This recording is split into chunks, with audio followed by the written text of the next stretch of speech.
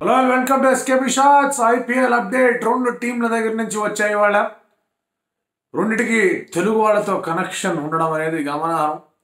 ఒకటి తెలుగు నాటుని తెలుగు నేలని రిప్రజెంట్ చేసే టీం, ఇంకొకటి తెలుగు వాళ్ళు ఓన్ చేసే టీం. సో ఢిల్లీ క్యాపిటల్స్ నుంచి అండ్ అలాగే SRH దగ్గర నుంచి కూడా 2 అప్డేట్స్ వచ్చాయి. SRH ఆఫ్ కోర్స్ నిన్ననే అనౌన్స్ చేశారు దట్ వాళ్ళు ఇవాళ అధికారికంగా వాళ్ళ క్యాప్టెన్ని ప్రకటించబోతున్నారు అని. 3 పేర్లు వినిపించాయి: Bhubaneswar Kumar, Mayank Agarwal and of course Aiden Markram. Aiden Markram పేరు వినిపించడానికి కారణం లాస్ట్ ఇయర్ తన ఆడడం ఒక ఎత్తు అయితే ఈసారి అక్కడ SCC కూడా తన క్యాప్టెన్సీ వహించడం అనేది ఇంకొక ఎత్తు. అక్కడ టోర్నమెంట్ కూడా గెలిచి రావడంతో ఆ పేరుకే కొంచెం వెయిట్ అనేది బలంగా కనిపిస్తూ వచ్చింది. అలాగే భువి అండ్ మయాంక్ గురించి కూడా ఆలోచించే ఉంటారు. డెఫినెట్గా ఆలోచించకుండా అయితే ఈ నిర్ణయం తీసుకోరు. వాళ్ళు అనుకున్నది ఏంటి అంటే కనుక మయాంక్ ఫస్ట్ టైం సీజన్కి వస్తున్నాడు అండ్ తను last time captaincy వహించినప్పుడు somehow it affected his batting ఏమో అని ఒక థియరీ బయటకు వచ్చింది. అండ్ ఈసారి వచ్చాడు కాబట్టి కొంచెం ఈమిడి కొంచెం బాగా ఆడి ఫ్రీగా ఆడితే బెటర్గా ఉంటుంది. ఎందుకంటే టాప్ ఆర్డర్ ఇండియన్ బ్యాట్స్మెన్ని తను ఏరుకోరి మరి తెచ్చుకున్నారు కాబట్టి it very good fair price. So వాళ్ళు మయాంక్ని ఈ రెస్పాన్సిబిలిటీస్ నుంచి ఫ్రీగా ఉంచడమే కరెక్ట్ అని చెప్పేసి ఆ నిర్ణయం తీసుకున్నారు. భువనేశ్వర్ కుమార్ ఎందుకు కాదని చెప్పేసి కొంతమంది hard core Bhuvi fans and అలాగే SRH ఫ్యాన్స్ కాస్త వాపోవచ్చు. భువనేశ్వర్ కుమార్ ఆల్రెడీ SRHకి కొన్ని మ్యాచ్లో క్యాప్టెన్సీ కూడా వహించాడు. ఇప్పుడైతే కేన్ విలియమ్సన్ క్యాప్టెన్గా ఉండి తను కేన్ విలియమ్సన్ ఇంజరీ కారణంగా దూరం అయినప్పుడు భువి was the captain.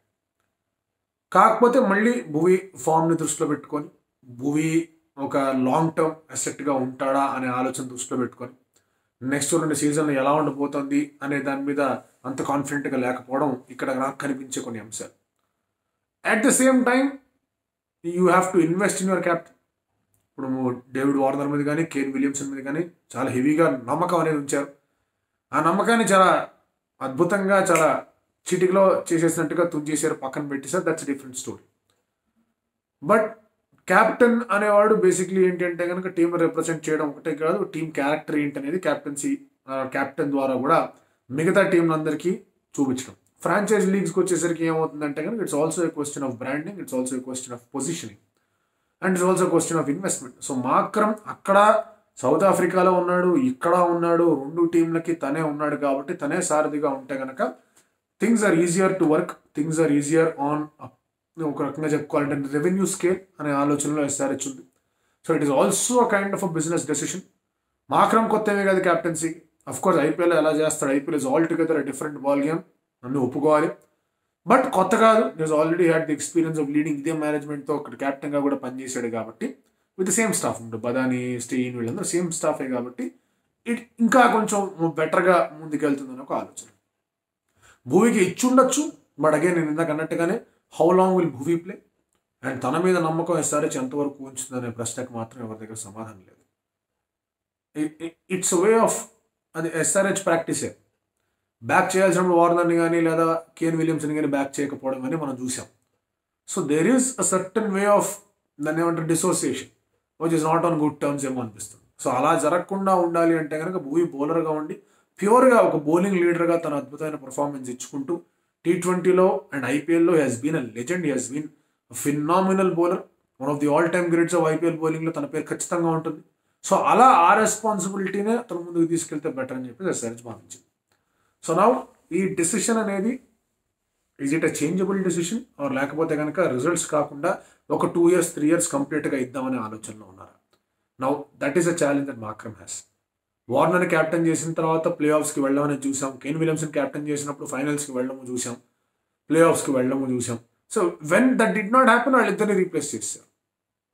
So now the entire question is very very simple. మార్క్రమ్కి ఎంతవరకు ఆ లీడర్షిప్ అబిలిటీని ఎంత దాకా తనకి చెప్పారు, వాట్ ఇన్ విచ్ వే తనని అసోసియేట్ చేసుకుంటున్నారు ఇక్కడ అనేది చూడాలి.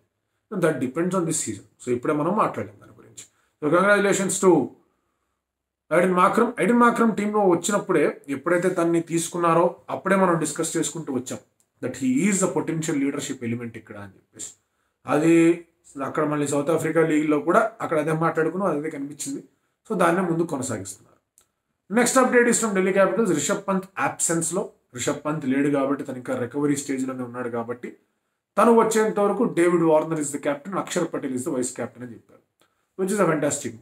ఎందుకంటే యూ నీడ్ ఎక్స్పీరియన్స్, లీడర్గా చేసిన ఎక్స్పీరియన్స్ కావాలి. అట్ ద సేమ్ టైం ఐపీఎల్లో తనదంటూ ఒక పదులమైన స్థానాన్ని క్రియేట్ చేసుకున్న ఒక ప్లేయర్ కావాలి. ఆ ప్లేయర్ వాళ్ళకి డేవిడ్ వార్నర్ రూపంలో దక్కాడు. సో వాళ్ళతో కూడా ట్రావెల్ అయ్యాడు. So definitely they know what is David Warner. తన క్యాప్టెన్గా ఉంటే కనుక మళ్ళీ తనకి ఆ వింగ్స్ ఇచ్చి కమాన్ గో ఫర్ ఇట్ అని చెప్పి ఒక లైసెన్స్ లాగా అవుతుంది. Axar Patel is rewarded for his excellence across formats. తను T20లో బాగా ఆడాడు, వన్డేలో బాగా ఆడాడు, టెస్ట్ మ్యాచ్లో అతను కొడుతున్నాడు. So they have seen a kind of potential in him. So తను ఉంటే బాగుంటుందని చెప్పేసి డిసైడ్ అయ్యారు. సో డేవిడ్ వార్నర్ ఉన్నాడు కాబట్టి మిగతా ఫారినర్స్ ఎవరైతే ఉన్నారో తన చుట్టూ ఆడే విధంగా సెట్ చేసుకొని so they are డెసిగ్నేటింగ్ David Warner as a captain. So these are 2 good moves Delhi Capitals దగ్గర నుంచి. అఫ్ కోర్స్ వాళ్ళ దగ్గర మిగతా ఇతరత్ర సీనియర్ క్యాంపెయినర్స్ కూడా ఉన్నా ఎవరెవరైతే they have been contributing really well of late in international cricket కానివ్వండి లేదా ఐపీఎల్ కానీ. Axar Patel also has been good in IPL. తను కూడా ఐపీఎల్లో చక్కటి పర్ఫార్మెన్స్ ఇచ్చారు. ఢిల్లీ షోన్ ఇమ్మెన్స్ ఫెయిత్ అని రిటైన్ చేసుకున్నారు. అదంతా ఉంది కాబట్టి రిటైన్ చేసుకున్నాం. Let's think over this and let's go అనే ఆలోచన ఉన్నారు. వాళ్ళు రిటైన్ చేసుకున్న ప్లేయర్స్ ఉన్నారు. అందులో Rishabh Pant is not available. Shah for obvious reasons వాళ్ళు వద్దనుకుంటున్నారు. ముందు బ్యాటింగ్లో పూర్తి స్థాయిలో బ్యాటింగ్లో తను విరుచుకుపడాలి, బ్యాటింగ్ బాగా ఆడాలి, ఆ తర్వాత వీళ్ళు సీఎం యాజ్ అ లీడర్ అనే ఆలోచన వాళ్ళకు ఉండొచ్చు. నోకియా వీళ్ళందరూ కాకుండా let's go with people who are there in the mix, in the right mix అనే ఆలోచన ఉన్నారు కాబట్టి అక్కడ. సో ఈ 2 నిర్ణయాలు ఐపీఎల్కి సంబంధించి వచ్చి ఇంకా చూద్దాం ఏం జరగబోతుంది ఏంటి అని చెప్పేసి. వాళ్ళు ఎటు ఇండియా ఆస్ట్రేలియా మ్యాచ్ ఉంది. ప్రివ్యూ ఆల్రెడీ మనం చేసాను. ఇండియాకి కొంచెం కష్టం కాబోతుంది ఆస్ట్రేలియాకి అగేన్స్. ఏవో రిపోర్ట్లు కూడా వస్తున్నాయి, హర్మన్ ఈజ్ నాట్ ఫిట్ అని చెప్పేసి, అదో పెద్ద సమస్య మళ్ళీ. So let us see how things go. Hopefully India wins this game. And ఇంకా చాలా విషయాలు మనం మాట్లాడుకోవడానికి కూడా నాకు ఒకవేళ కనుక if India wins are India loses what ever what's happening with women's cricket అనే దాని మీద కూడా మనం మాట్లాడుకోవాలి కూడా. And now with Tata bagging women IPL WPL title sponsorship rights, అది కూడా చాలామంది అంత తక్కువ అంటున్నారు. But you just look at what happen to DLF వాళ్ళు ఇన్వెస్ట్ చేసిన దాంతో పోల్చుకుంటే ఇది ఏమాత్రం తక్కువగా. First 5 seasons DLF invested 200 crores, అంటే పర్ సీజన్ 40 కోట్లు. టాటా ఇస్ ఇన్వెస్టెడ్ 163 అంత crores, which రఫ్లీ translates to 33-34 crores. So పెద్ద తేడా ఏం లేదు. సో ఆ రకంగా చూసుకుంటే comparison between how IPL started and WPL is going to start, it is on par. And ఆ రకంగా చూసుకుంటే కనుక everything is looking on the rise for women's cricket. అందులో కూడా ఇక్కడ వాడు క్యాప్టెన్సీ విషయంలో కూడా యూపీ వారియర్స్ వాళ్ళు దీప్తి శర్మను అనుకోలేదు. They went for the more experience international campaigner. అది చూడాలి ఎలా ఉండబోతుంది ఏంటి అని చెప్పేసి దాని గురించి డీటెయిల్గా ప్రతి టీం గురించి కూడా మాట్లాడతాం. But today all eyes on India versus Australia. Let's see what happens and wishing Markram and Warner all the very best.